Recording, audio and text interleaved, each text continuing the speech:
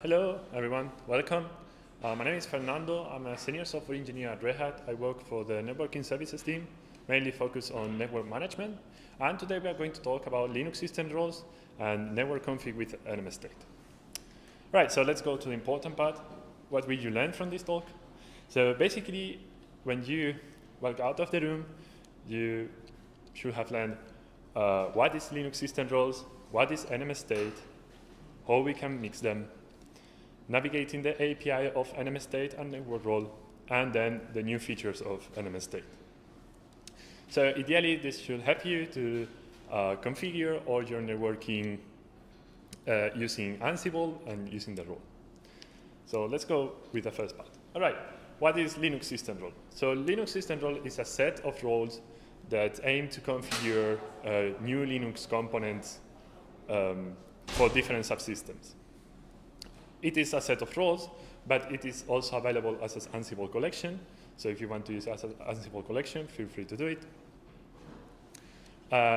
We must say that it tried always to use native libraries subsystems, native libraries from the operative system instead of using CLI commands. So all the time that we try to do it, we use the libraries directly. And it supports a lot of subsystems like Podman, Linux storage, network, SSH, FreeIPA, many of them. But today we are going to focus on the network role. So okay, the network role. So the network role supports two providers. One is Network Manager and the other provider is Nmstate. We are going to forget about Nmstate. Let's focus on Network Manager. And it supports a lot of features.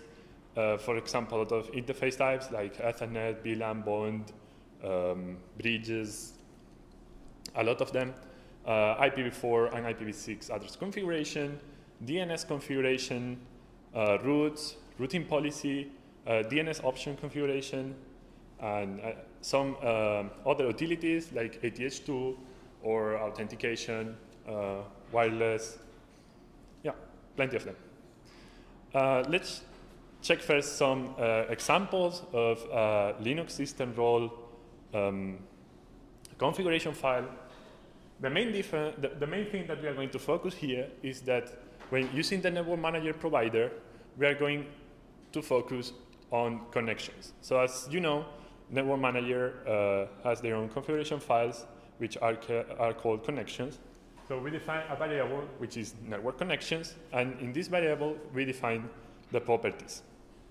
In the end, what we are doing is translating a key file to a YAML file. So we have the name of the connection, the state, the type, the interface name, and some other configuration that we would like to use. For example, IP address, or bond options like the mode, or some other options like vmoon, or whatever other. And for example, in this specific example, we are defining a bonding interface and attaching an Ethernet interface to it. So we can see like we have the controller property here, and we need to define the ATH1 connection, and then we are going to define the bonding connection. I'm showing this because my idea of this is show you then later the difference with the Nmstate configuration. In the other side, we have Ethernet with a VLAN on top of it. So we have Ethernet with the name connection prod and type Ethernet, auto-connect, straight up. The interface name here we are using just a variable from the top. We could place whatever we would like without DHCP connection. Without DHCP configuration. And then we have VLAN configuration with VLAN ID 100. All right, it's quite simple because I wanted to use simple examples to see better the difference. So basically, this is the network role when using the NM provider and when using the network connections variable. Now, let's talk a little bit about Nmstate. So what is Nmstate? Nmstate is a library with an accompanying command line tool that manages the host networking configuration. And it do it in a declarative manner. So it is written in Rust, and we provide a native Rust library, but we also have plenty of bindings to C, Golang, Python, and others.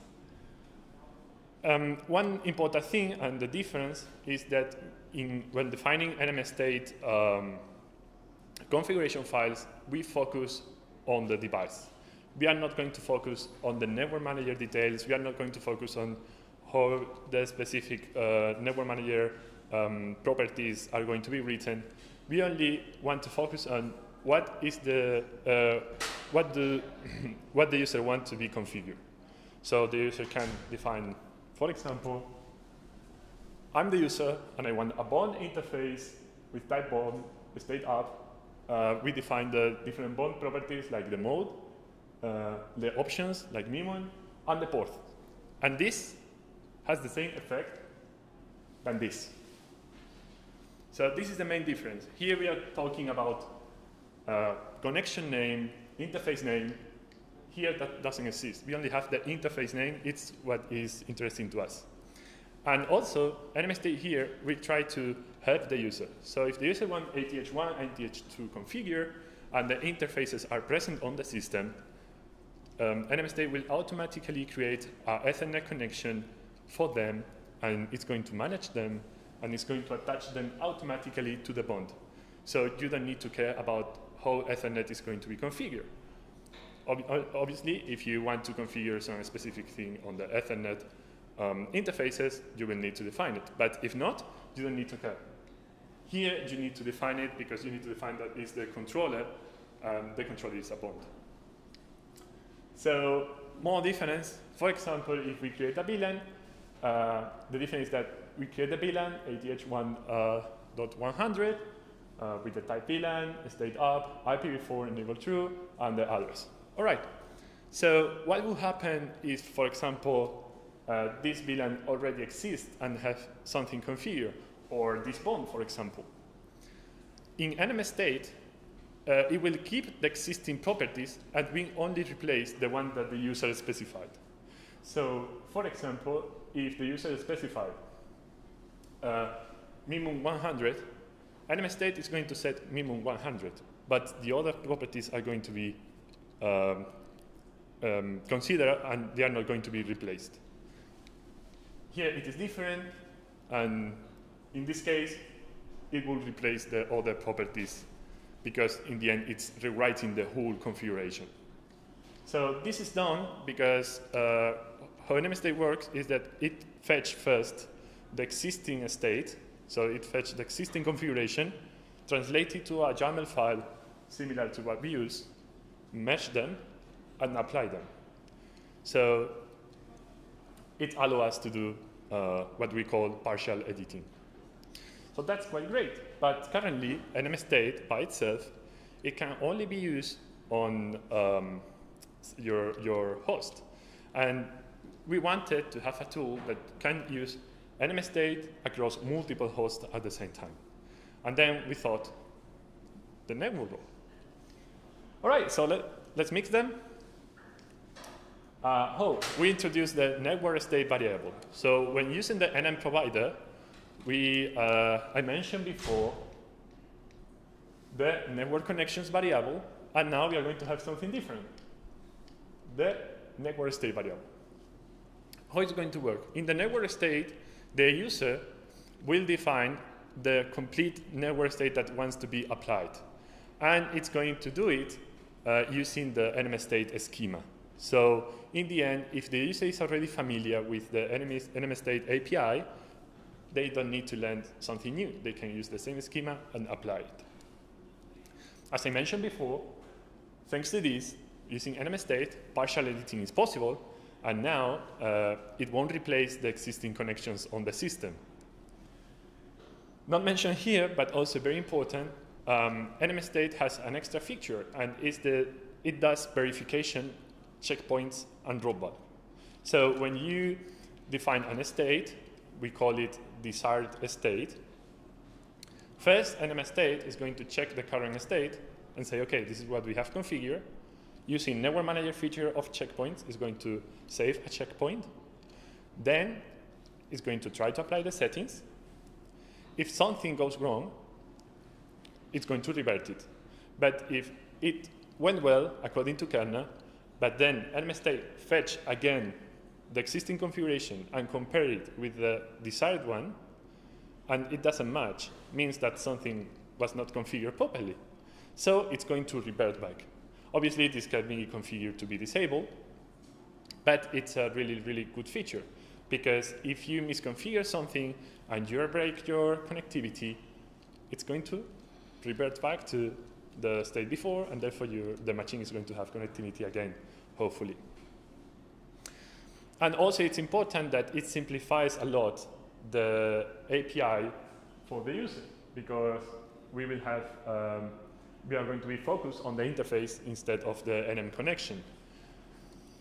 In the other hand, it is true that if you are willing to configure very specific NM details, this is not going to be able to be done by using Nmstate, because it's not the scope that we want to cover. All right, so let's see some examples of combining them. As you can see, this is basically an ATHT's Ethernet interface configuration. And here we have defined network state, and we define the whole state that we want to configure. In this case, it's Ethernet configure with IPv4 and IPv6, and yeah, and that's all. So it's, in my opinion, it's quite clear, and just by looking at it, even if you are not familiar with the API and it's the first time that you look at it, you should be able to recognize what is this doing. Then we can go to a little bit more complex state, and is the, for example, in this case, we are configuring routes and an ATH1 interface. So the same thing here. We don't define the routes in a specific network manager profile. We just say, I want these routes configured, and Nmstate will try to find out how to do it. So the user never need to care about how it is being done, basically need to care about what is going to be configured. So right, so this is an example of a route with destination metrics, next hop, table ID, etc., etc. Then we have another example, which is, for example, network state, and we have a DNS resolver. We can configure the search and the server names. So again, this doesn't need to be configured per profile. It's going to be configured in the whole networking. And this is quite good because in the past, for example, if you configure using this schema, if you configure DNS in one interface and for some reason you need to drop this interface, the DNS is going to be dropped as well. And this way, you don't need to do it. When you drop an interface, as I say, partial editing is one of the main features of Nmstate. Nmstate will recognize that in the past, the DNS was configured. So if the DNS configuration is stored in one interface, it's going to move it to another one. And it's going to move it to a different place or a global config in case there is no suitable interface. So it is quite great because you don't need to keep moving the DNS or routes or routing policy configuration from one connection to another. You just need to configure it once and forget about it until you want to drop it. All right, so how to navigate the API? The Nmstate API is declarative, and we try to make it as much intuitive as possible. So it is documented at nmstate.io, and it uses inclusive language. I recommend you to take a look to our webpage. We have documented the YAML API. We also support JSON, and we also support some libraries like Python, Rust, etc., and it's also documented, so you can check the libraries documentation. All right, and one big benefit that we get on the network role when supporting Nmstate is that we don't need to implement things twice. Imagine that we have a situation where Network Manager have a new feature and Nmstate supported it. If you want to use it for network role, it's immediately supported if it is supported on Nmstate because it uses directly. So you don't, for the developers, it's quite cool because we don't need to implement things again, and again. which is quite common when you have a daemon and a set of tools that interact with that daemon. Also, it's beneficial for the user because when we fix something in Nmstate, it's immediately fixed in network role. Yeah, just say that I recommend you to try it out. I would like to hear from your opinion. We have mailing list. The project is on GitHub, Nmstate and network role, and yeah, there should be one more. Okay, here. So right, so I would like to hear from you, some feedback, questions. Any comment at all?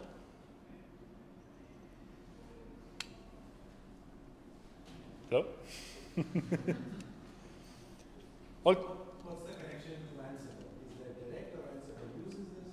Yes, you can use Ansible. I mean, you can use this as an Ansible role. So in case you are configuring or managing your infrastructure using Ansible, this is this could be part of your tooling, and apply this directly with Ansible, and it's going to be applied to all the hosts that you are managing with Ansible. So if I understand correctly, you need to install. Could you speak up? Sorry. If I understand correctly, you need to install Nmstate Yes. on your controller. As Like NMCLI or? Yes, but as far as I know, for example, if you use yes, Nmstate is basically a client of Network Manager. So, oh right, okay. I'm going to repeat the question for the stream. The question was if you need to install Nmstate as you install NMCLI in your host to make it work. So yes, but as far as I know, the network role is able to install the necessary tools when needed. So when you try to use it, it's going to install Nmstate. Obviously, this is not supported on not supported distributions. So I could check the list, but I think that supported distributions are RHEL, CentOS, Fedora, and I think some more, but I'm not completely sure. Right, it's fine? Thank you. Okay, thank you. More questions? Something? No? All right. So I hope you enjoyed it, and thank you very much.